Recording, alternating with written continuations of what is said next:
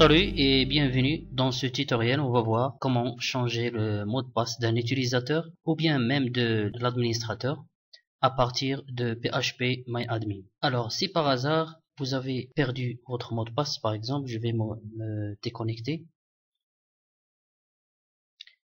Par exemple, si j'ai oublié mon mot de passe ou bien l'un des utilisateurs, soit un abonné, un éditeur, auteur ou bien contributeur a oublié son mot de passe. Donc c'est pas grave.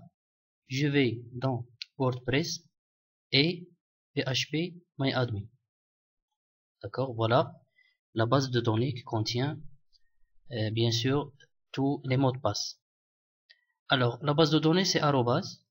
D'accord, on va sur la table users, utilisateurs, WordPress users. Là, regardez le tableau qui contient les utilisateurs, leur mot de passe, nicknames, email, etc. Donc, on veut changer, par exemple, le mot de passe de Samy, par exemple. D'accord? Je vais cocher et cliquer sur modifier. Ou bien, cliquer directement sur modifier. Là, regardez, le champ user login, c'est Samy, c'est le nom. Et user pass, c'est le mot de passe. Mais on a déjà parlé du code MD5 qui permet de crypter les mots de passe. Regardez, je peux pas, même moi, même si je suis administrateur, je peux pas savoir c'est quoi ça. D'accord? Je vais vous donner un exemple comment crypter un code. Regardez, on va dans md5.fr.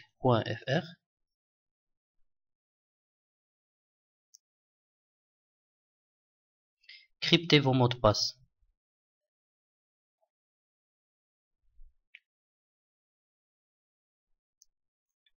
Je vais prendre par exemple, un mot de passe. Je sais pas, donc je vais mettre 1, 2, 3, 4 et je clique sur convertir en MD5. Regardez le résultat, c'est ça le code 1, 2, 3, 4 en MD5. Et comme ça, c'est très difficile à décrypter ou bien déchiffrer. Alors, qu'est-ce que je vais faire? Ça, c'est le code que j'ai déjà donné à Samy. Je vais le changer par exemple 4.0. Mais là, il faut choisir MD5. Voilà. MD5 et je donne un nouveau mot de passe. Sans savoir le mot de passe, l'ancien mot de passe. C'est pas grave. Et après, je vais faire exécuter.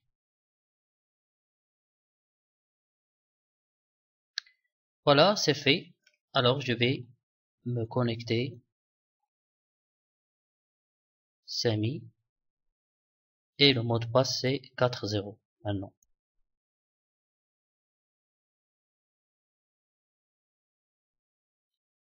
Et voilà, Samy, il est connecté correctement.